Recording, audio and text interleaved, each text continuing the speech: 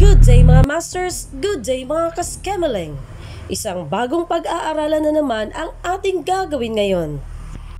Mula sa inyong Master Skemaling, Master Krisha Relampago.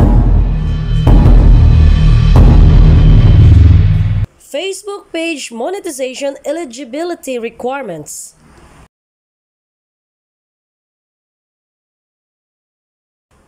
Kung may YouTuber, may Facebooker na rin ba? Tama ba itong Facebooker? Bahala na si Master Skemaling yan.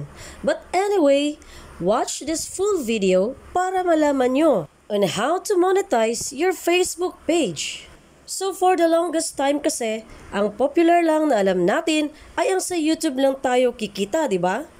So most of the artists were already into this platform through the ads na nagpi-play sa kanilang mga videos o sa ating mga videos sa mga monetized channels. So ngayon, focus tayo on how to monetize our Facebook page. So ito yung isi-share ko sa inyo today. Paano tayo kikita sa isang Facebook page and paggawa ng video similar with YouTube? So, i-compare natin sila side by side. Samahan nyo ako guys para malaman nyo kung paano ba itong mga requirements, ano yung process, paano kikita dito, paano yung payout settings, or mga kailangan natin for that. And of course, ang pinakahuli ay si-share ko sa inyo ano yung pwedeng gawin natin para mas maging successful ang inyong Facebook page monetization. Hello mga masters! Facebook monetization, very recent lang or late last year ba or early this year ko na-discover na pwedeng i-monetize yung Facebook page natin. Hindi pa siya kasing tagal ni YouTube kung i-compare natin sila side by side. So, are you ready?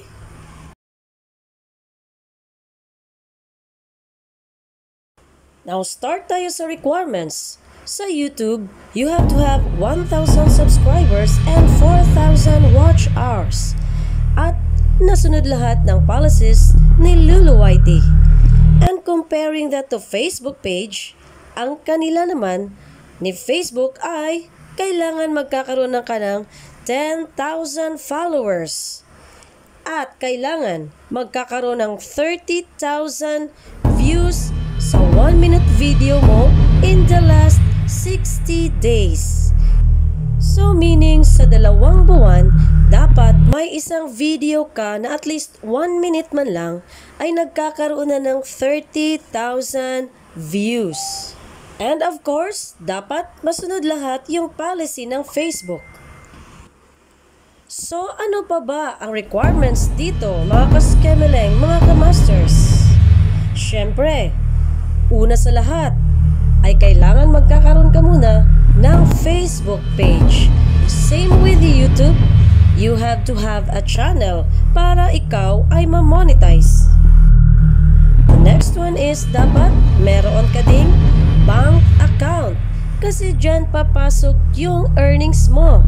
And next is you have to have a tax identification number or TIN. All you have to do is to go to the nearest BIR office and mag-register lang kayo ng business nyo or as a professional freelancer para magkaroon kayo ng tax identification number. So ayan mga kamasters, mga kaskemaling, kailangan yan when you are going to monetize your Facebook page. So yun lang naman guys, ganun lang ang requirements. Actually, yung bank account and TIN number ay pwede namang hindi sa inyo nakaregister. For minors, pwedeng gamitin nyo yung sa parents nyo or sa guardian nyo. So now mga kamasters, mga kaskemaling, punta na tayo ngayon sa process na mga requirements ni Facebook page.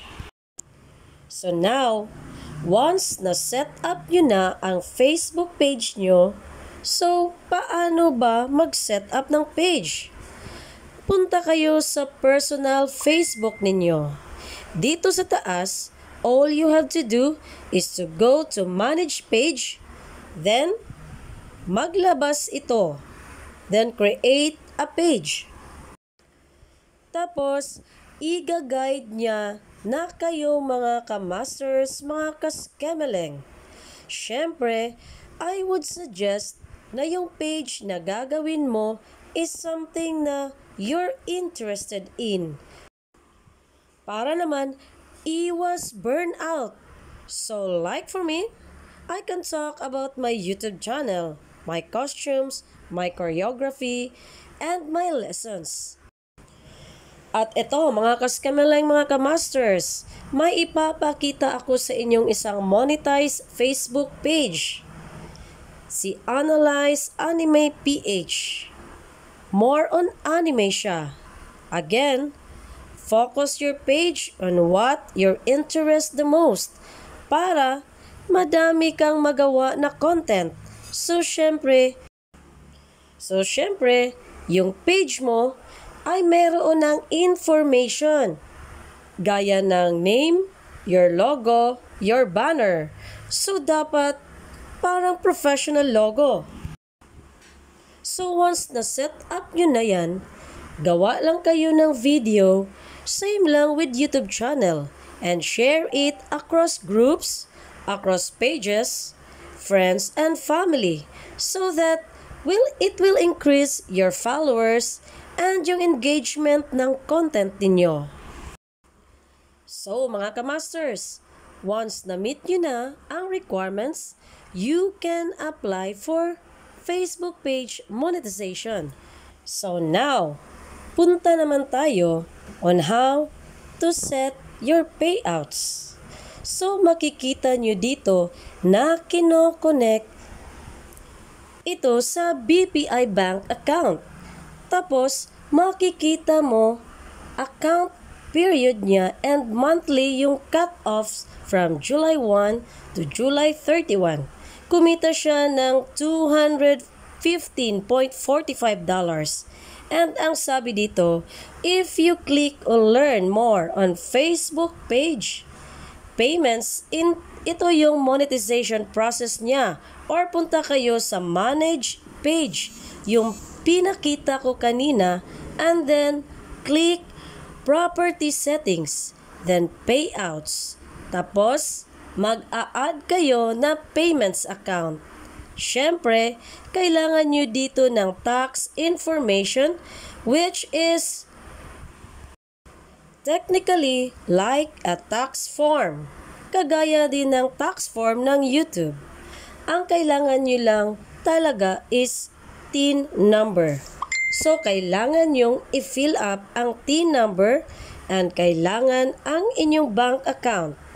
So guys, mga ka-masters, mga ka-scameleng, ito yung payout details.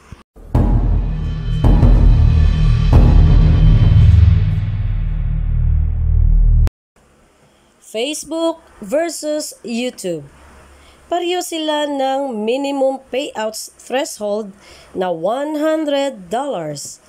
And parehos din sila na direct paying sa bank account mo. Mga ka-masters, mga ka-scameleng, dati kasi si YouTube ay may Western Union option. Pero kinalaunan ay tinanggal na rin at direktang makukuha ng iyong payout sa YouTube sa bank account nyo or through check. Pareho na ding may tax information application si YouTube at saka si Facebook. Kaya lang, sa Facebook, no address verification needed na kay YT ay napakahalaga para sa Google AdSense ng PIN to verify your address. And then, ang payout schedule ay parehas na every 21st of the month or up to 23rd of the month. Pero yung payments will depend na sa bank ninyo kung kailan nila yan itatransact.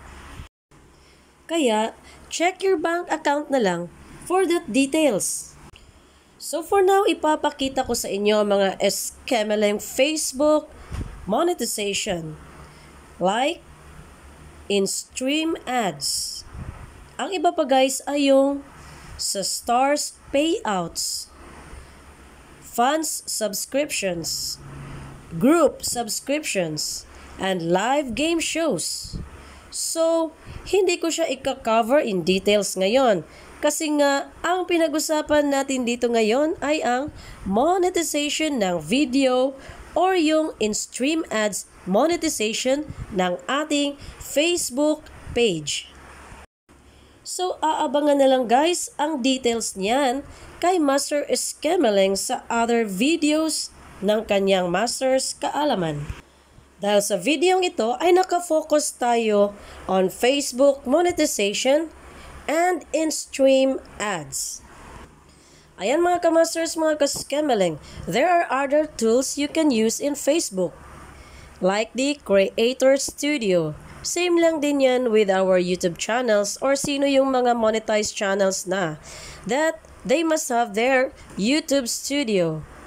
Kagaya nito, may insight sila on your performance. So ayan. What are the tips for successful monetization na maibibigay sa inyo kung paano na ma-monetize ang Facebook page? Find your niche, similar interest, group of people. Hanapin mo yung patok talaga na pwedeng panuuri ng masa. Be active in different social media platform like in YouTube,